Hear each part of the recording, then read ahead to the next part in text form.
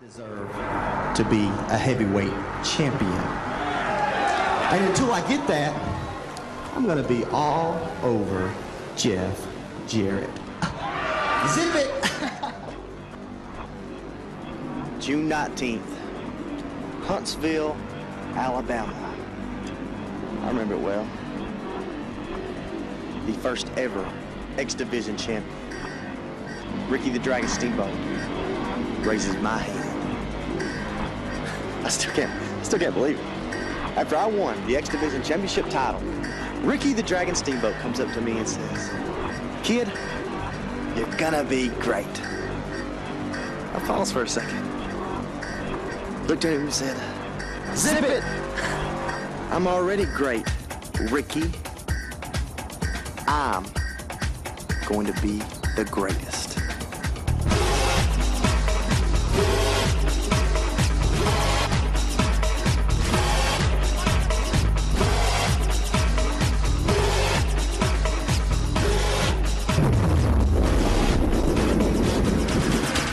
Harley Race, Ric Flair, Terry Funk, the American Dream, Dusty Rhodes. What these guys have in common? They were great. But they weren't phenomenal. But they weren't phenomenal. But they weren't phenomenal. But they weren't phenomenal. But they weren't phenomenal.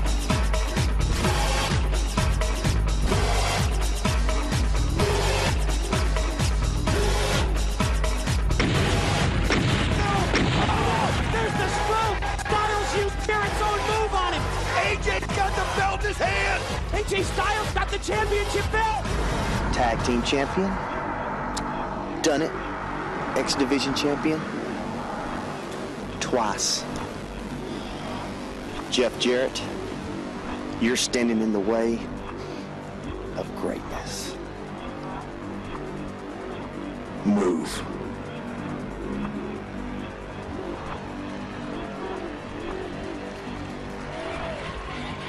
Hi everyone, and welcome to another exciting non-stop action episode of Trip Around the Multiverse with your host, the man whose name spelt backwards is Killer, Carl Charles, and the company who loves to make convoluted rules for their matches that don't end up making a lot of sense. no. CY Chung.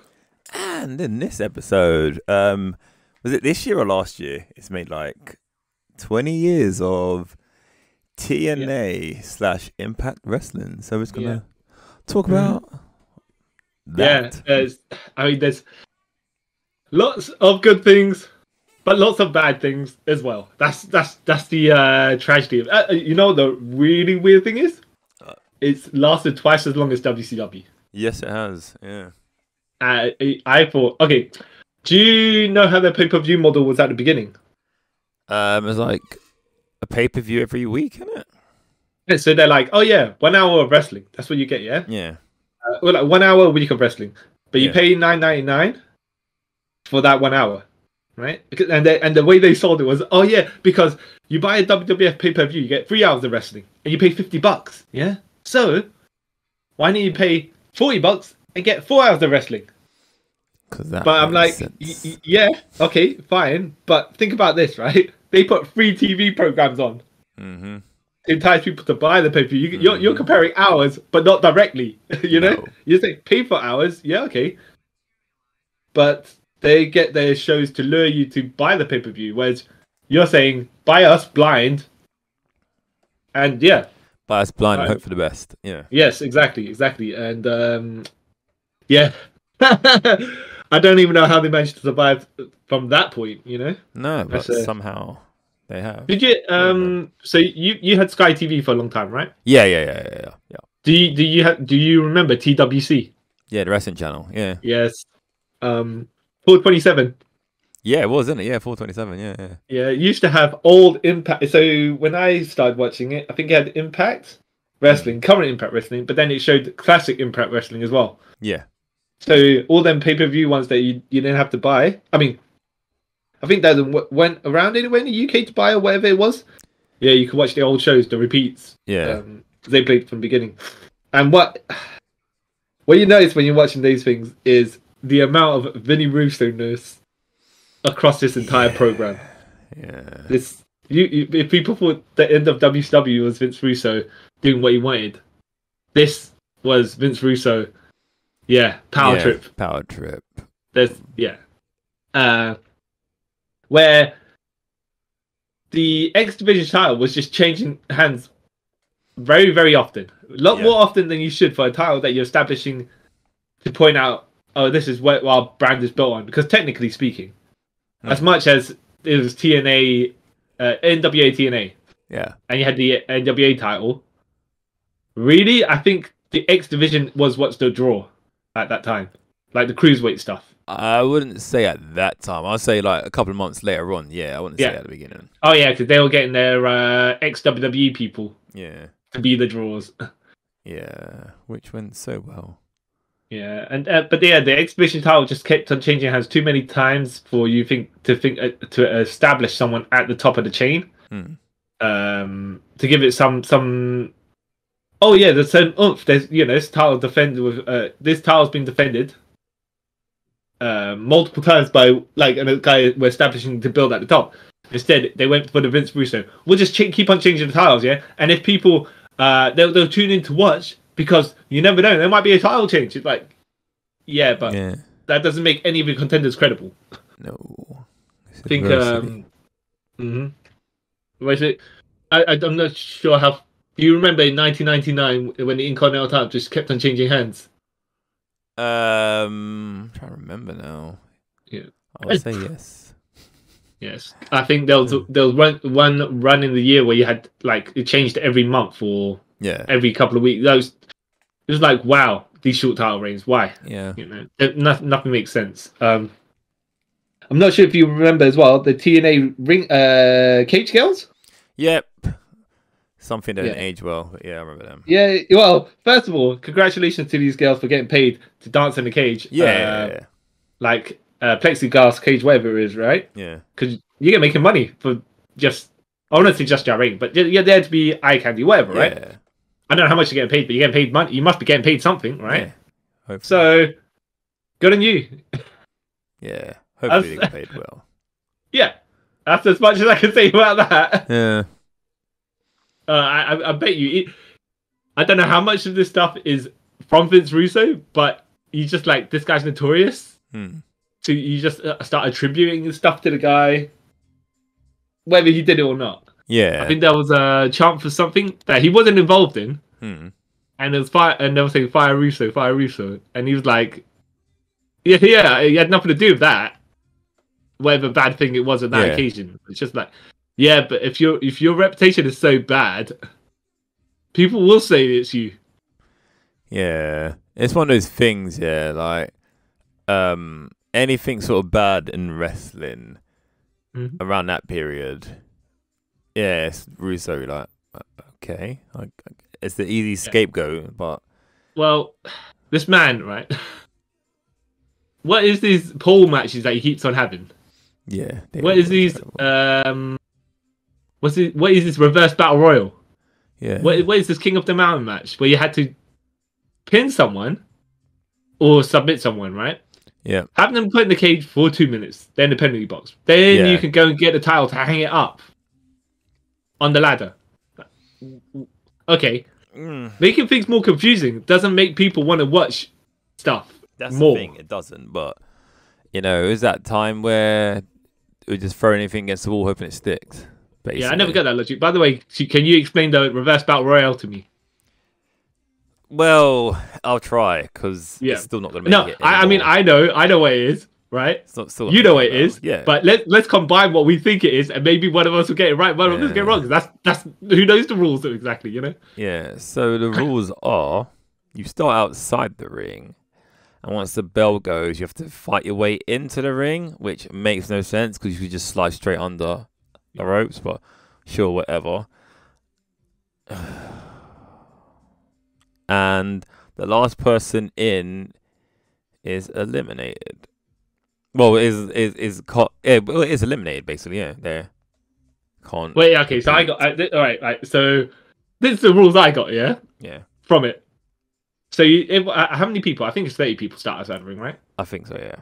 Okay, so 30 people start outside the rings, and then you got to fight your way into the ring, like you're saying. Yeah.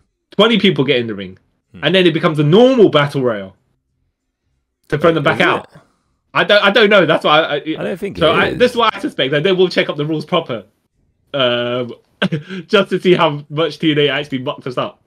So I think it becomes a normal battle royal. Yeah. Until the last 4 people, and then it comes a 4-way elimination or something like that. Okay, that's making it sound even more convoluted. Yeah, isn't that what it is? I don't think it is. No, you made it sound too straightforward.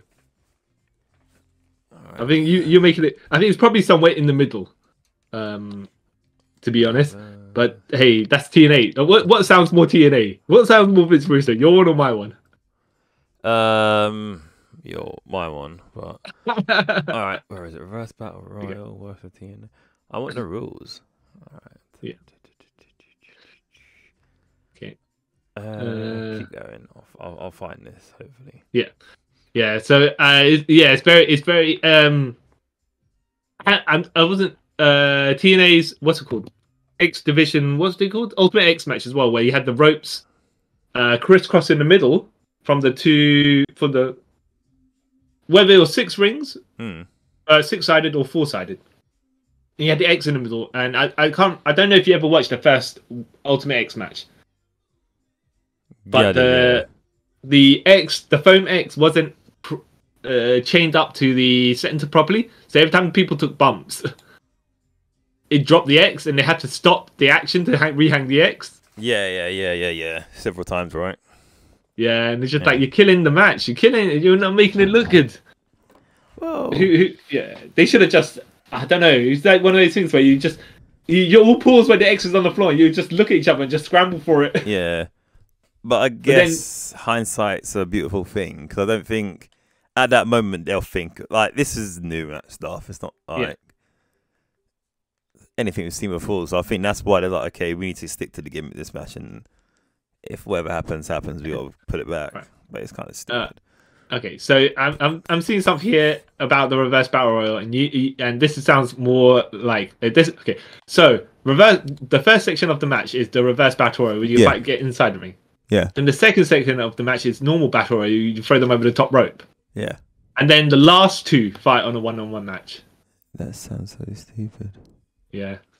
Well, there's the reason why it won worst match of the year by the Pro Wrestling Observer in 2006.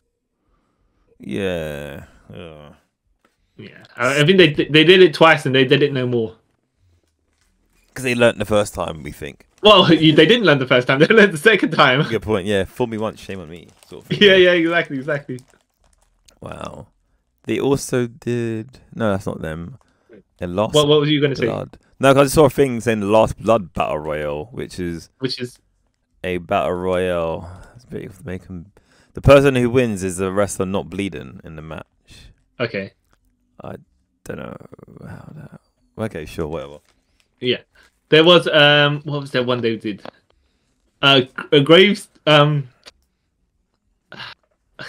match. I can't remember. It was a Bliss and Sting. Yeah. I can't remember exactly what it was called, but they were fighting in the ring. They had the tombstones and stuff like that, and coffins and all that stuff. And I think, if I remember correctly, one of them, and I'm going to say I might get the wrong person, but one of them is selling that the tombstone bits and whatnot is heavy, and the other one forgets they're meant to sell it like that, grabs it and uses it normally. And you're like, all right, I'm not 100% on how that logic works, but someone just clearly forgot. It probably Sting that forgot something. Yeah. Not to blame Sting, but these things do happen.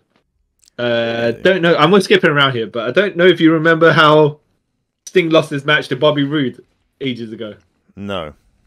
So, and this is typical TNA with your craziness. I think they want to protect Bobby Roode as being the heel and Sting being the face. But and I thought it was actually what they did was kind of fine, but they needed a follow-up finish. Okay, so the chair was set up ages ago.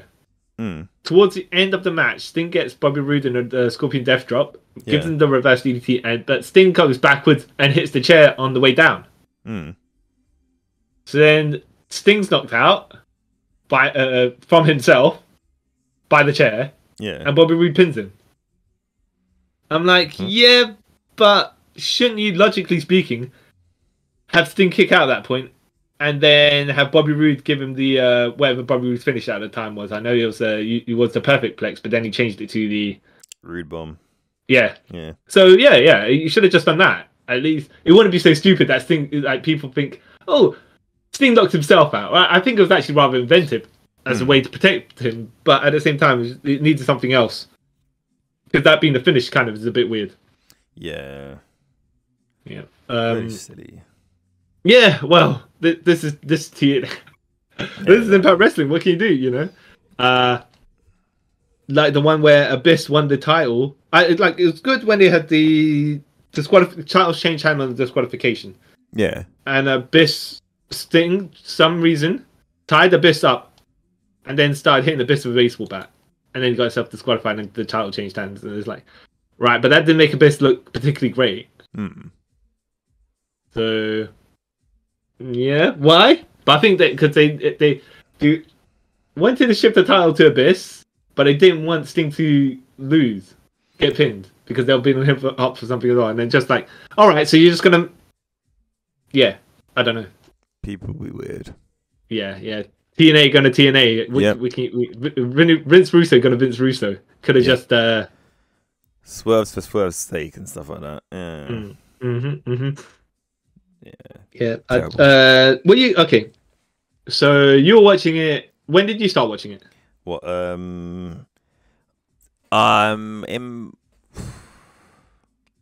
want to say, but when it stopped being NWA TNA, I think I started watching it then. Like when Jeff Hardy came and Macho Man, DDP, that stuff. I was watching it around then. I can't remember the year it was. Might be 2005, but it was just after the Triple Threat X Division title match with AJ Styles, Samoa Joe, and Christopher Daniels. Okay. I missed the first Triple Threat. Yeah. But I got it was in. I joined in between all of that feud, which was great, by the way, for TNA, because those guys are great workers. Yeah. One of the better things about at that period in time, I thought the X division was more standout than what was supposed to be the draw, which is the heavyweight division.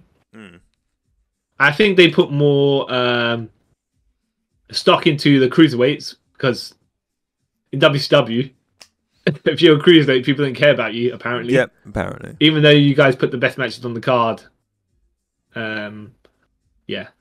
And the people getting paid big money, they're like, yeah, we're not going to do much. So, and then they get jealous. Like the guys who get underpaid do a lot more. Yeah, then the people getting paid twice the amount they're getting. Yeah, and then he's like, yeah, okay, you're making us look bad. Yeah, well, these people are earning their pay. You're not earning your pay. You're making yourself look bad. So really. But to be fair, though, like I've always said, if I was a wrestler, like at a certain point where I'm making a crap ton of money for doing less, I'm doing less. Yeah, exactly. So, but then beef on the people that are doing more. Don't beef on them. Yeah. Then you could you'd be like, all right, I negotiated myself a fantastic salary. Great stuff. Yeah. Wait, why am I gonna do the same at some point? Sort of thing, like yeah, exactly. Why am I gonna have issues with these people? No, there's no point. Especially since they go around trying to bury them as well. Yeah. Ego crap. Yeah. Yeah, it was like, well, I get more than you. Yeah, you might be better than me athletically, but I gotta make you look in the eyes of anyone watching. You're lesser than me, and you're not even worth my time. It's like, yeah, okay, but aren't you all supposed to be helping each other because you're meant to be a team? No, apparently not. No, that'd be silly.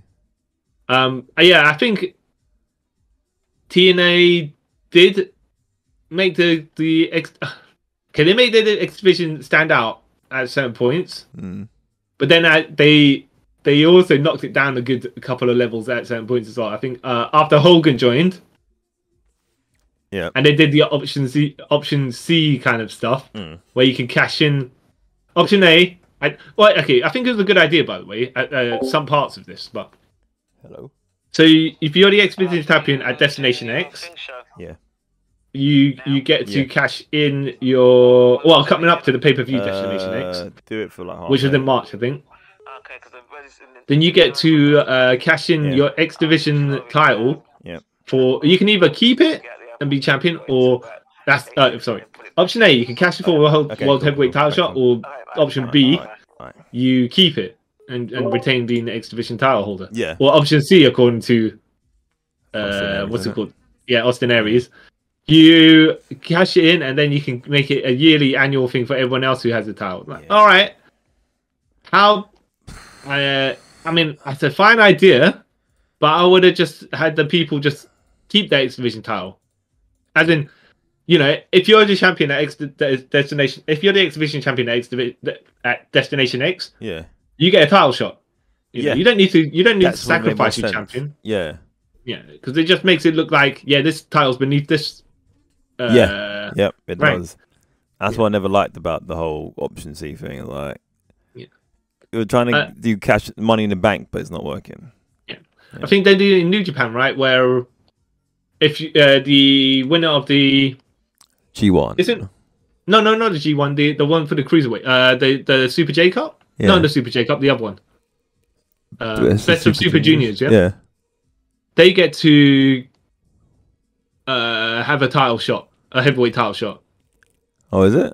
Yeah, I think so. There's one of them where basically either the junior heavyweight champion, I think it's the junior heavyweight champion at a certain point gets a heavyweight title shot, which is like, okay, that makes sense. And obviously not expecting junior heavyweight to win, but that's not. Yeah, I'm pretty sure there's something. Okay, let me check that. Yeah. I can't remember the exactities of it. Because I remember the best. I know one of their events. That person obviously gets a title shot at Wrestle Kingdom. So Well, one of the and it's a cruiserweight. It's a junior heavyweight event, right? Yeah. I can't. I'm not 100. I can't remember exactly 100% on that stuff. But there was a time where I think Chris Sabin cashed it in and he won the title, and then the next year or something like that, him and Austin Aries were feuding about the title for the title shot. But then it changed hands like about 5 times in a couple of weeks. And that doesn't make your title look better. It just makes whoever's holding it look like they can't hold the title. If anything. Yeah. Just like, really, it's not necessary. I know.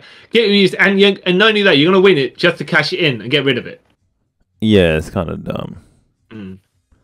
It's not kind of dumb, it's mega dumb. Yeah. Yeah, it doesn't make a lot of sense. Do you remember the Brown for Glory tournament? TNA's version of the G1. Yes, I do. What did you think of that? When it worked, it was good. Yeah. And only that's when it worked. When it happened, it was good. But then they kept on like just doing it for like years on end, and then we'll stop. Like, oh, okay, that's weird. And then bring it back, and then stop. Yeah. Which is super annoying. I like the idea of it being point based. I think the points are a bit weird though. So you get 10 points for submission, 7 points for pin.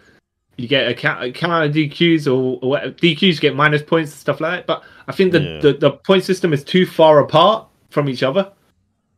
Like, okay, four for a submission win, fine. You can do stories like that. If there's someone trying to get a submission win out of someone because it's harder.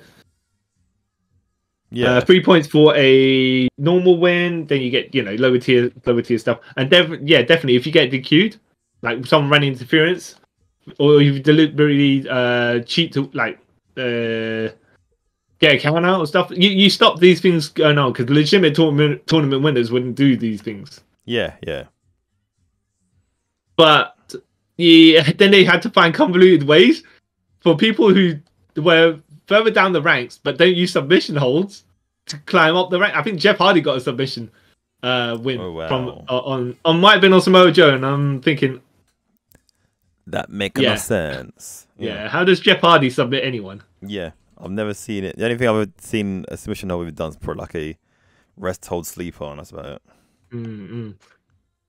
Oh, Jefferson Hardy. Yeah. Speaking of Jeff Hardy, Yep. what do you think about the controversial? When was it? When Turning Point was Turning Point, right? Where he was champion. Was it Turning Point? Is that a Turning Point? No, he wasn't. Sorry? Oh, wait. Was it Victory Road? Oh, is it that one? Yeah. You probably you seem. I think you are correct. I think. Are we thinking along the same lines first? Go on, you say. The 5 second match. Yeah. Yeah. Go on. That match. Basically, Jeff Hardy was the TNA champion at the present time, and he had a match with Hall of Famer, the Icon Sting, and the match lasted all of 5 seconds because Jeff Hardy was high out of his face on substances, we don't know what. And everyone kind of knew it, and then Bischoff comes out and then went to Sting. Yeah, Jeff's high. We need to stop this. Yeah, he's falling over himself as he's coming to the ring. Yeah, we need to stop this before it begins. So they lock up. Sting gives Jeff the Scorpion Death Drop, and legit dead weights him by pinning him. And Jeff trying to kick out, by the way. Yeah. So Sting wins, and then everyone's like, hey, wait, what? We just promised the main event. This was like in total 45 seconds or whatever. And then he's like, yes. Yeah. Then Sting walks out pissed, and then everyone's saying this is bullshit. And then Sting turns to the crowd and goes, yes, I know. And I agree. Yeah. I can't remember if Sting was actually the champion at the time or not. No, he wasn't. Jeff Hardy was champion. Oh, definitely? Yep. Oh. The other thing I don't get right as well, they do the Jeff Hardy redemption journey afterwards. Yeah. And he won the Bound for Glory series. I'm like, yeah, but that's... Why is everyone... Okay, a year later, I mean, a couple of months later and stuff like that, you're re-pushing this guy. Shouldn't he start a bit further down and then bring him up? Instead, you're like, oh yeah, we're hot-shotting his return to the peak. Yeah. Right? First of all, he's got to prove that he can be trusted.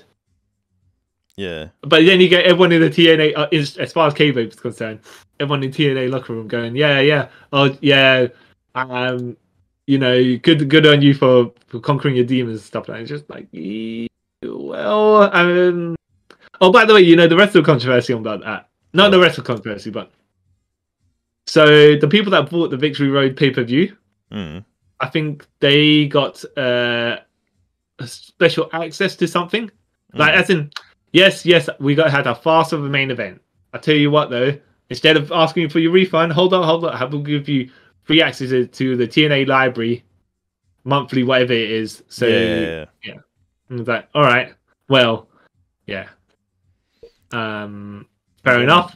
Then it didn't work or something like that as well. Something like that. Yeah, well, firstly, this is Impact Wrestling. I wouldn't be surprised. Yeah. Bless him. This is when they were batting below average. Yeah. They did do some good stuff, but do you remember the Bobby Roode heel turn? Well, Fortune, which never had 4 members, by the way. Yeah, more than 4. Even they had 4. They actually spelled 4 in Fortune in their name, but it had 6 people sometimes, 5 people, 8 people if you combined with whatever. Yeah, I remember. Yeah, actually, I think at one point they did have 4 people. I think it started with 4, but then literally like 2 weeks later it became 5, 6, 12. Yeah. Yeah. And Bobby Roode won. Like they were establishing it as a force to be reckoned with, like a main eventer. And then you had Hogan, like this Bound for Glory is their equivalent to WrestleMania, their biggest pay-per-view of the year. Yeah. And Hogan was also on it to verse Sting again as a repeat of WCW match, which was surprisingly better than their actual WCW match. Yeah. And Hogan beat Hogan, sabotaging Bobby Roode at the top, going, "Yeah, I tell you what, I want to get the biggest pop of the night. So Bobby Roode, you can't win your title, even though we built all the way to this, because I'm going to Hogan, you know." Yeah. Hot dog Hogan. That sounds about so. But Bobby Roode gets beat by Kurt Angle, which don't want to say it doesn't make any sense, but it's just like, okay, well, this is his crowning. Why? What? I don't know why you made that decision. Well, I know why you made the decision, but at the same time. And so then James Storm wins the title off Kurt Angle in a minute-long match. Was it a minute-long match? Yeah. I think it was. I think Kurt Angle just beat him up in the corner. Referee pulled him off, and then he got last call super kicked. Yep. And that sounds right. Yeah. But Kurt Angle was injured, which is he had a groin injury. So the most logical thing was just get the title off him and give it to Bobby Roode. No, you have to do this because Hogan don't care. And and then the next week on Impact, even though they taped it 2 days afterwards, Bobby Roode smashed James. They have their match. Bobby Roode getting his #1 title shot, and he cracks James Storm's head with the beer bottle, pins James Storm, wins the title, holds it for extended amount of time, and then loses the title to Austin Aries because Austin Aries crashed the X Division title shot in. And then James Storm has this payoff with Bobby Roode on Bound for Glory without the title on the line. Okay. Even though they had to be building, because Bobby Roode holding the title for since October to March to make quite a while. So you expected them to just wrap up their storyline for James Storm to conquer him. Nah. No, what we're gonna do is have Austin Aries win the title off Bobby Roode because we're doing the X Division cash-in.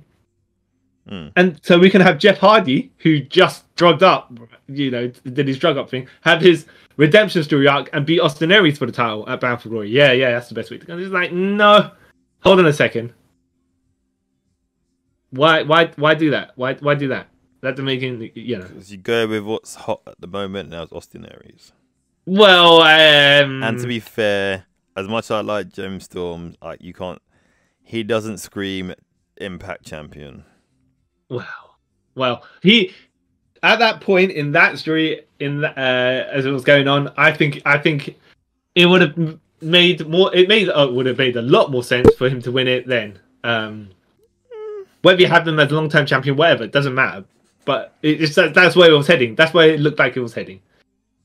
And yeah, TNA just gonna. Yeah. Oh, by the way, what did you think when Hogan joined? This is in 2011. Was it 2011 or was it 2009? Is it something like that? So. Either way, yeah, that's when I sort of basically checked that out. Me too. Yeah. For probably the same reasons, right? Yeah. Like they were. Hogan was getting paid to do what Hogan's going to do, hot dog the spotlight, and then push anyone who might have been a threat to his credibility. Yeah. So he pushed all his pals from WCW and WWF, depending. Yeah. And de-emphasized everyone else who actually helped build the division. Especially the X division. Yeah. Even though they had homegrown stars, which could, at that point, had more name value in TNA than someone like Sean Morley. Like, why push this guy? Like, yeah. Didn't he bring who did he bring? The Nasty Boys as well. Yep, the Nasty Boys made no sense. Who were already 20 years out of their prime. Yeah. Mm-hmm. He tried to restart the Monday Night Wars. Obviously, forgetting Hogan that you were in WCW at the time and you lost the Monday Night Wars. So what makes you think? What makes you think you can restart it? Just because. I think that was an extremely bad decision for them. It just made their viewership drop because I think they were fine when they weren't competing. Yeah. And you had people change channel. but it doesn't help when you make yourself look second rate, and then whenever people from your company join the competition makes you look second rate because that's how WWE does these things. Yeah, and then you're like, yeah, well, I'm going to compete with them, and then you lose so badly. You're like, you know what? Let me just scurry back to the time that I usually the time was of on. day we usually was on. Yeah.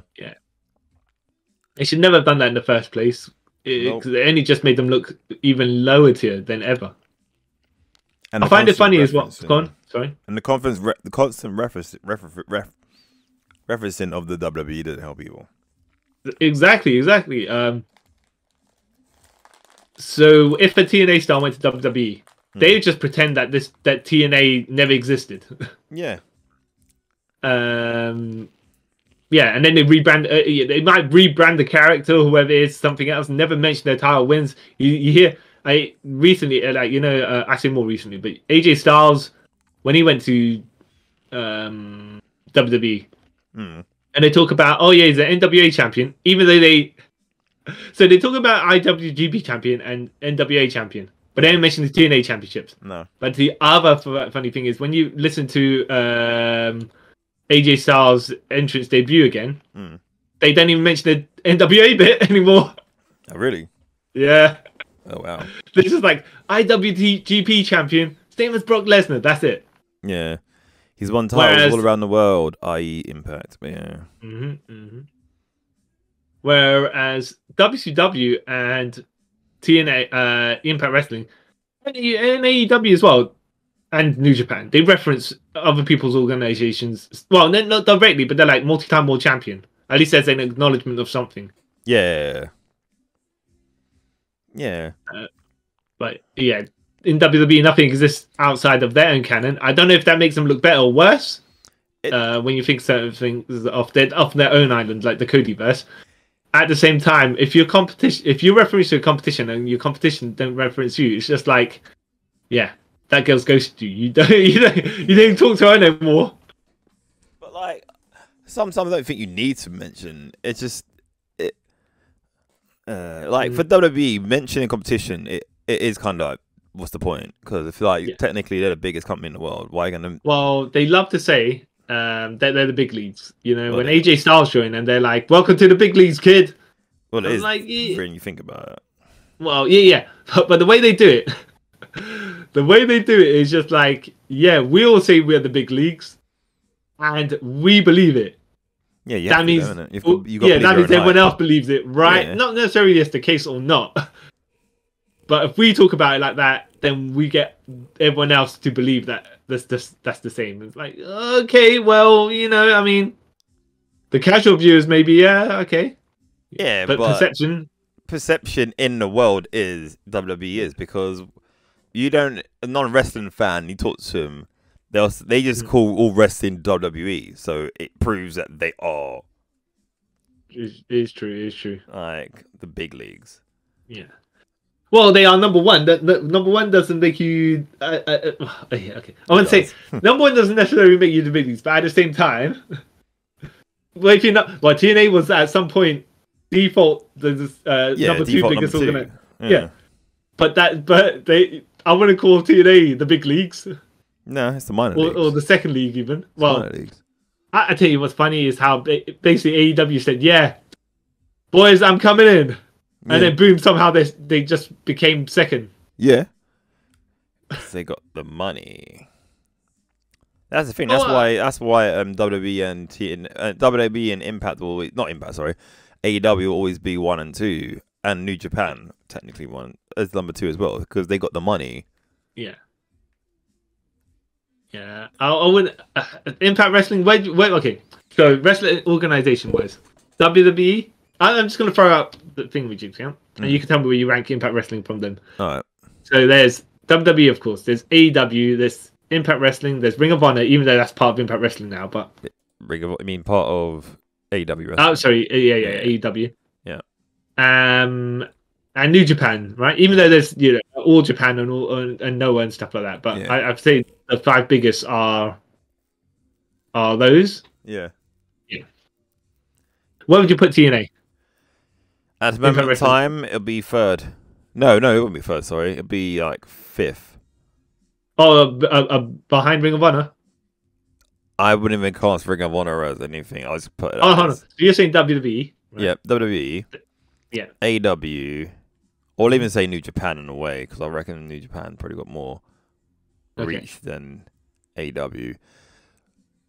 Okay, I'll put them to joint 2 because. Well, you don't need to split them, but you can just say 2 and 3 together somewhere. Yeah. Yeah. Okay. And then it would be Impact. Yeah. Yeah. Because Ring of Honor, again, I just fold it into AEW. It's the same thing at this point. So. Even though it tries to be a separate organization. Yeah, but... even though all of its pay-per-views have like 90% of the AEW roster on it. But yeah. Well, no. People under AEW contract doesn't mean they're AEW roster. Well, again, the paychecks both say the same thing, so. Yeah, you're right. What's it called? Damn it! I had something and I was going to mention it, but I forgot it. And it just slipped out of my mind. What else what good or bad? What do you remember from Impact Wrestling? Good or bad? The good and bad comes in the same storyline. If I'm honest. Oh yes, go on. Is it Claire Lynch? No. I forget that happens. There's no good in Claire Lynch storyline. Like. Even though, go on. Actually, yeah, you do your Claire Lynch thing. Go on. No, I was going to say, I'm going to have to note that down because we have to come back to it. I already asked you the question though, so you intrigued me. What you're saying is good and bad. Let me just write down Claire Lynch, so I remember. We go back to that. All right. So, realistically, it's not actually that bad, but I just didn't like the end of it. So, it's. The AJ Styles lost story in TNA. Oh, the Evil Ways one. Yeah, because I liked all that, how he, aces and eights, say what you will, it was a good and a bad storyline. Mm-hmm. They kind of made AJ disgruntled and stuff. Okay. Let me just hit up what you're saying about aces and eights. All right. So, it was a storyline that was very involved is the best way I could put it. Because they had to do a Impact After the Bell episode to tie up exactly why Bully Ray was the leader of Ace and 8, even though when they started the storyline, he seemed like their number one adversary or, all team against them. So why would you hit your own teammates for a whole year? When you got 2 heels in the ring and you got the traitor. And the traitor usually does not fight the heels. Yeah. Because he's a traitor after all. Why? And nowadays some people they continue to fight. But you're like, yeah, but if you're with them in the end, why would you be throwing punches at them? It makes no sense. Why would you do new moves? Anyways, Bubba Ray was doing that all year against Aces and Eights. And then all of a sudden he is the leader of Aces and Eights. Okay. What? And then they had to, like I said, they had half an hour Impact After the Bell, which, by the way, I liked when they did that. Some not that particular episode, but when they do that, it's just like you're catching up with the characters and storylines and stuff like that. Yeah. But they had to dedicate a whole half an hour episode to it to explain, and Bubba Ray's narrating through it, saying, "Yeah, I did this, I did that." Oh yeah, at this point, tying it all together. And when you have to have someone like spend the whole extended amount of time saying, "Well, actually, when you look at this, the second time around." The twist. Oh, anyways. So you were saying AJ Styles. Yeah. Yeah, so that all went well. Like I liked the whole lead up. He became his own sort of man, grew out his hair, all that stuff, yeah. And then he toppled Brother Ray or Bully Ray or whatever. There's Bully Ray at this point, yeah. He toppled him at Bound for Glory 2013. And then they tried to recreate the CM Punk, Summer Punk storyline, where AJ was defending the title in other places, even though it was pretty much like random indies and fun fairs and stuff. But sure, whatever. Yeah, this is where they offered him a contract which was 40% of what he was earning already. Yep. Because they're like, well, we got to keep Hogan, right? Yeah, keep Hogan and all his friends, whatever. Yeah. So he was like, you know what? F this noise. And they kind of played it into the story, kind of didn't.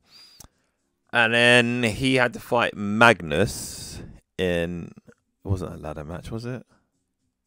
I think it was supposed to be a normal match because so he went off with the title. I say he ran off, but they weren't going to pay him, so of course, right? Yeah. He went, and then they held the tournament, which Magnus won. Yeah. And then after that, they're like, AJ's like, well, I'm actually the real title holder. Yeah. And they were like, okay, well, let's unify these titles at Bound for Glory or some such. That wasn't Bound for Glory, it was something else, but yeah. Oh yeah, because I think Magnus won the tournament and won his title at Bound for Glory. Okay. Nah, because AJ won his title at Bound for Glory. Oh, okay. So this is months later, right? Yeah. And then what's it called? Then they needed the whole TNA roster to come and interfere in AJ Styles' match. Yeah, all the heels basically on the roster at that point interfered and all that, and then AJ lost. And that was literally, I was like, yep, I'm done. And I didn't watch TNA for it didn't make sense. It doesn't make Magnus look any good, first of all. Because he needed over 11 people to cut. Oh, how many? I don't know. Millions. It was a lot of people, Fair enough if Magnus won by himself, which would make a bit more sense because then you establish him as a star. But heels being heels can never win for some reason by themselves. If he won in a creative manner, fair enough as well. But no. But none of that made sense. I tell you what, was also part of that storyline didn't make sense. Chris Sabin was X Division champion at that time, so when he cashed in his X Division title match, that Buddy Ray had the title. Yeah. But Chris Sabin won it. Then he lost it the next month. Yeah. In a cage match or something. Yeah. And I was like, why? What's the point of a 3-week title reign? Whatever, right? Yeah. And then they had the Aces and Eights. I think this is the next 2 Impacts or something. They had Aces and Eights versus another team. With the opposing whatever they were with a mystery member, and you're like, all right, so I guess this is where Chris Sabin becomes the mystery member and gets his win back, but gets the pin on Buddy Ray, and then they can shift into a feud with someone else, or he pins a member of the Aces and Eights, and then they can feud with him, and that'll be done, right? And then he can move out of the title picture. Now AJ Styles is the mystery person, which okay, fair enough. AJ Styles coming back with Evil Ways music. Yeah. And then they do, which is fine, okay. But then what? So Chris Sabin, he's just like, and then Bubba Ray cuts a promo how he just kicks Chris Sabin back to the X Division. It's like, yeah, but you're crapping on the guy and you're crapping on the cruiserweights as well. Essentially, you don't make yourself look. You don't get a heel heat from that. You just make it sound that everything's beneath you. And if your company itself doesn't care about that part of the organization, then why is the audience going to care? Heel heat, innit? That's why. Yeah, but there's heel heat that makes sense, and there's heel heat that doesn't make sense. Especially when everyone already thinks that the way that you've established the cruise division is they're not good enough to be heavyweights anyways. It's just like, yeah, but you're not making them look any better. Yeah, but in all fairness, not in bad. Some of those X Division people would never be title contenders. That is true. Yeah, even Chris Sabin never realistically be a title contender. Well, they put that belt on him for the momentary pop. That's literally what it was. You know what, Chris Daniels, I am surprised did not get hold the TNA World title at any point. Same. Yeah. Again, and I'm surprised that Samoa Joe only held it once. Monty Brown as well. Monty Brown with his insane promos, amazing stuff. Yeah. He had the mic skills. And the persona. Yeah. He had all the skills except for the wrestling bit. Even his wrestling was okay. It wasn't terrible. Yeah, his wrestling was okay. That's the thing. Everything else though he had. Yeah. And I was like, wow, look, this guy's promo ability to talk about nothing but say everything. Yeah. You know, the words that he's saying are not needed, but at the same time, it's like, well, that's his character. 100% makes sense. Yeah, he did alright, to be fair. Actually, before we get sidetracked, let's go back to Claire Lynch. Yeah. Claire Lynch. I don't. Claire Lynch, not the sister of Becky. No. Okay, Claire Lynch. How do we put this? Right. So there's some secret that Dixie Carter and AJ Styles had, and it made it sound like they were an affair. And Frankie Kazarian and Christopher Daniels were feuding with AJ at the time, and they're like, "Oh yeah, it's them two. They are having an affair. We got them on camera and stuff like that." And then they had no, it wasn't. It was a friend of Dixie Carter's who's going through rehab. Yeah. Yeah. And that's what the deep dark secret was. I think initially they were saying the storyline was there was going to be the secret was that AJ Styles' sister was dating Kazarian, and then AJ's like, yeah. First of all, I don't think he has a sister, but he's like, but why would I have a problem with my sister dating my friend? That makes no sense. So they had to switch it to something else. Yeah. Then they switched it to that, and then they switched it to Then Claire Lynch pretend to be having a kind of having an affair with AJ, but not because she's like, oh yeah, and she took pictures of AJ when AJ was asleep. It's like, yeah, but I think AJ's a good Christian man. That's how he portrays himself. He would never be cheating on his wife. So it kind of like what they needed to do was double up the ridiculousness of it. Yeah. And just keep on going full ham on it. Yeah, this just like went with it to the ground, but no. Yeah, completely over the top. None of this makes any sense, right? And just keep on doing it, just adding more layers of stupidity to it, because then it's a laugh, right? Yeah, no one takes it seriously. But at this point, I mean, except for AJ, who's the victim of this, yeah, and then we're just saying, just escalate all the stuff to the next level.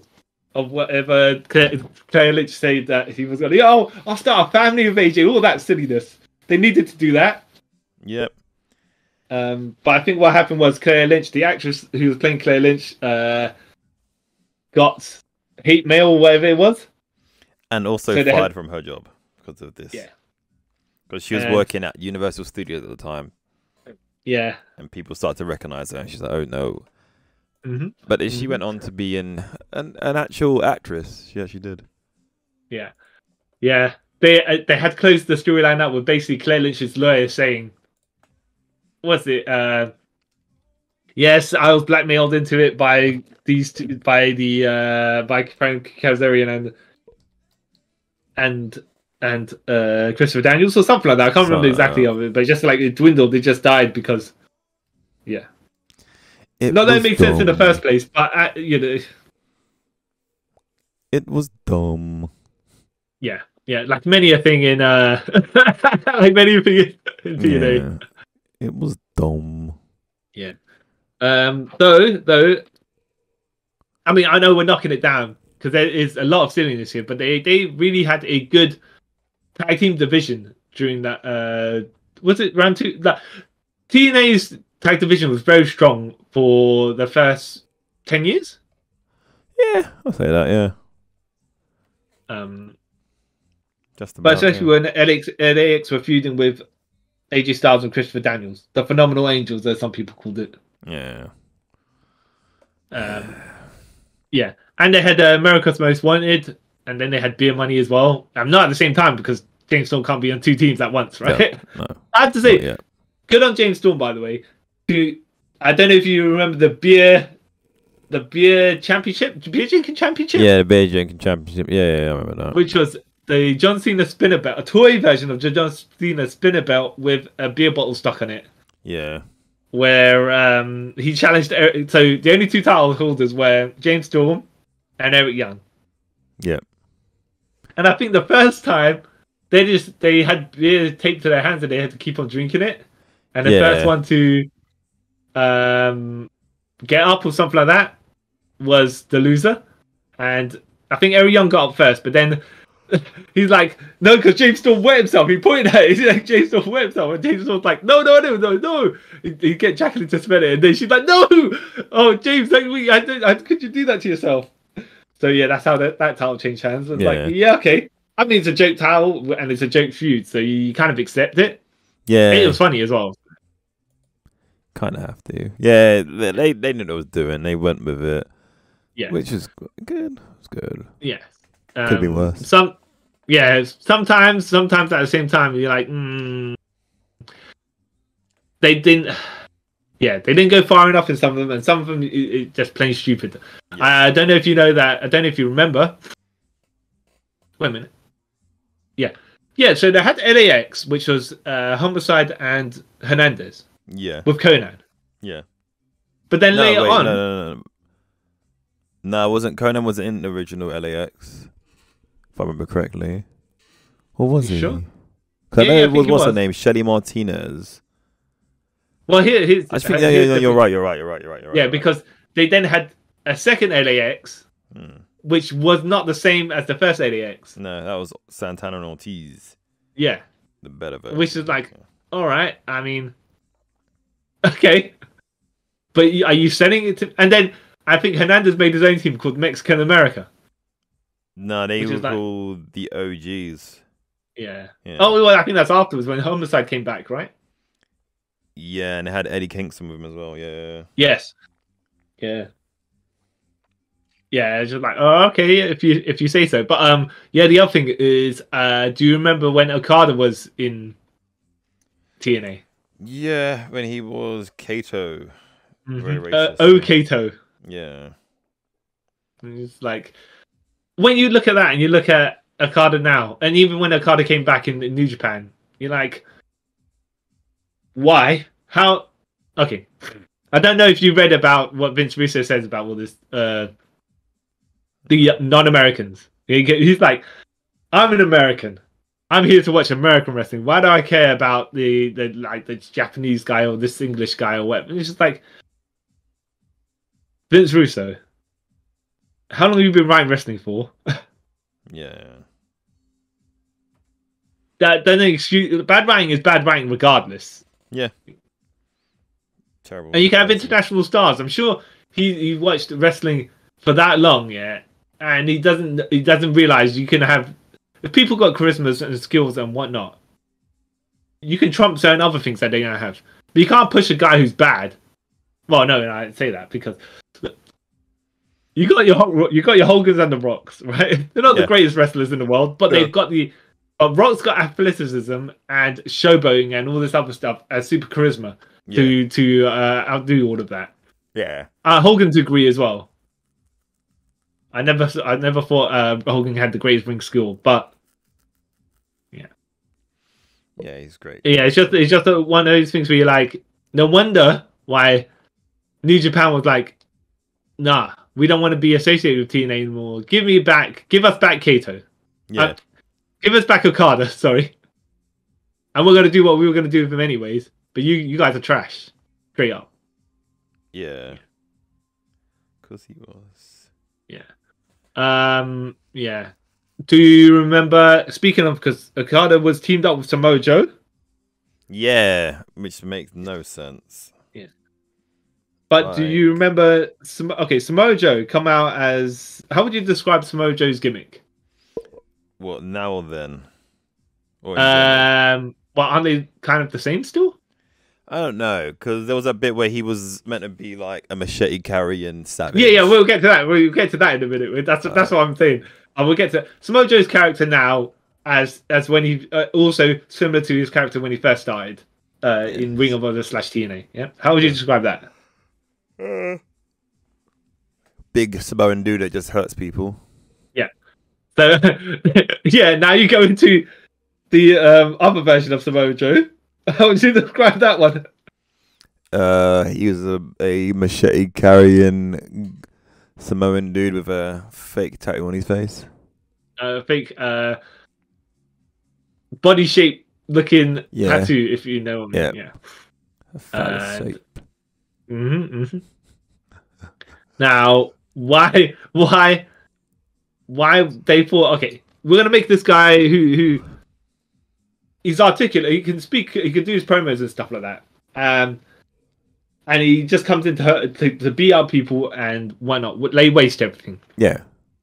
And then we're gonna have him carrying a machete, talking like a madman, threatening to murder people, which obviously you can't on a wrestling show. So it still doesn't make any sense. Like when Abyss had the what he called Janice, which was the baseball bat full of spikes, and you're like, no one could get hit with that. You do realize if anyone does get legit hit with that, they're dead. Yep. They have lawsuits on your hands. Yeah. And possible murder cases. Do you remember how Samoa Joe reverted back to his normal Samoa Joe gimmick? Yeah, he got kidnapped and just came back and it was normal. Yes. Which then he referenced years later on Raw when he was a commentator. And they were I think Akira Tozawa was dressed as had his ninja group or whatever it is. Yeah. And then Samoa Joe somehow went on this little tangent where they asked him, "Oh, how do you deal with the ninja group on the side or something like that?" Well, and they meaning in reference to having to fight Akira Tozawa as well as the ninjas. Yeah. And Samoa Joe nod at the camera, wink, wink, nudge, nudge. Oh, if it was me that was involved, I'd allow them to kidnap me, and then I'll infiltrate them from within. Yeah. And tear them down. But that's that. And then we, there's no more to be said. Like, right, all right, yeah, okay. I mean, you were solving plot threads on someone else's show. Yeah. Years later, fair enough. That was funny. Mm-hmm. But I have to say, speaking of Samoa Joe, Scott Steiner during this era, I want to say he came to work. When he came to work, and then he just started cutting ridiculous promos. Yeah, I don't even think Big Papa Pump in WCW was more straight laced than this. Yeah, I think he did it all though. I'm pretty sure it was all an act. The way he was acting. What, in here? Yeah. Like no, Dynamaster stuff. What? Yeah, he knows, like, this guy knows how to make his money. He's like, well, I'm on camera, I'm gonna be such a steroid meathead. Yeah, I'm saying he done it on purpose, which made it even better. He's like, super ultra dunce kind of dude. Yeah. And somehow they're screaming everything. I'm like a piece of bacon to him. All this ludicrous and ridiculous. Do you remember when Pearl Harbor bombed the Germans? Yeah, he said it like that. Yeah, he's so great. Yeah, gotta love him. They could have done more with him, but yeah, well, it was very entertaining.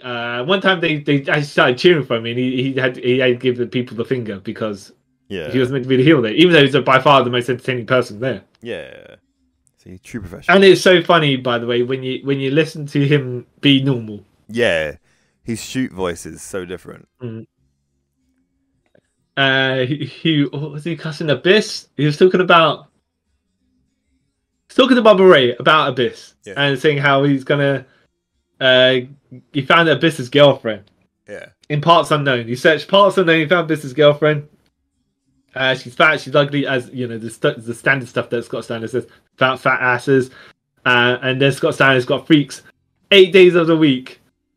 And then Bob Ray's like, there's only 7 days in the week. What are you talking about? And he goes, I'm Big Bob Pump, I can do whatever, right? All this stuff, like, going into Ultra Scott Steiner mode. Yeah. Big Bob Pump. And then Bob Ray's like to him, English! And he cracks. Scott Steiner cracks a bit while he's chuckling. But then, he's just like, then he said it normally. And then as soon as he finished that sentence, and Bob Ray said something, he said something else back in Scott Steiner mode. I was like, you're a joker. He's the best. I don't know if you ever watched this promo, by the way. It's a random promo. He did it with one of his, I think, dude. I can't remember what they were talking about, but he was just, I think he was doing an interview and he asked Scott if they could cut a promo together. And he's like, yeah, and then they were talking about, I think Scott's match against, like, as though Booker T was their opponent. And we're going to get you for what you done to Rick. We're going to get you, we'll be banging girls all night and stuff like that. And guess what? What? You'll be getting the girls you're gonna be weak and infected because the girls you got STDs, and then Scott Steiner's like, what to the guy? And he goes, hold on a minute. Oh, wow. How can you give them the girls that we have been with, and those girls give them STDs? You've got to have the STD first to give them to the girls. And the guy's like, no. No. We give the fat ugly ones that have STDs. We don't give them. We don't care with the ones with STDs. They just got started like, no, okay. Tell you what, you tell me what girls you go with, and I won't go with those girls. You can, yeah. But it was obviously not a TNA promo thing. Yeah. It was just a separate thing about it. I was just like, I found that hilarious because Scott Steiner's just like, what? I ain't going to touch your STD, girls. I have to say, it's quite inventive as well to weaken sort of opponent with using STDs. Yeah. Chemical warfare. He's the best. Yeah. And this is where we had to cut the episode short because it ended up being like 3 hours long. So I had to split into 3 parts. So hope you enjoyed the next 2 parts, which should be fun and annoying. Not annoying, but it'd be great. And sorry about the background noise. That was my TV. Anyways, hope you all enjoy. And I have been the man who joined Sports Entertainment Extreme for Giggles, Kyle Charles, and my co-host CY, who's here somewhere. But I hope you all enjoy, and I'll catch you next part. Bye. The blows to the back of Sting. Mike, Wait a minute. That's Sting in the ring. Yeah, that is Sting. I do something that seem right here. Well, who the hell is that Sting? And who the hell is Jarrett beating up? Jarrett has no clue, Mike. Jarrett has no idea that Sting's in the ring while he continues this beatdown. Oh! Turn the lights on. Turn them so Jarrett can see. Jarrett's got to turn around. Oh, my God. Oh! Jarrett just realized it wasn't Sting. As Sting from behind with the baseball bat wrapped around his neck. He's got that bat right against his throat and windpipe. Probably has no clue who the hell's choking him. That's the real Sting doing the damage. 2 decades of history between these two. Sting not giving anyone answers here for months to his actions. Jarrett initially. Oh! Look at how red Jarrett's face was, Michael. He was getting choked out. Oh! Another shot with the baseball bat. Jarrett gave up on trying to get answers from Sting. Was looking for that physical revenge tonight. Ooh. But instead, he's being destroyed here with these shots from the baseball bat. Oh my God!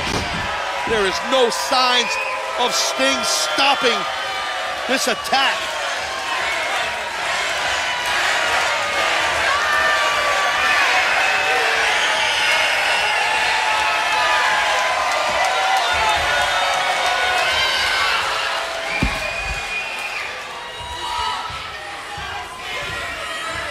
If you're gonna walk with them, you're gonna go down with them!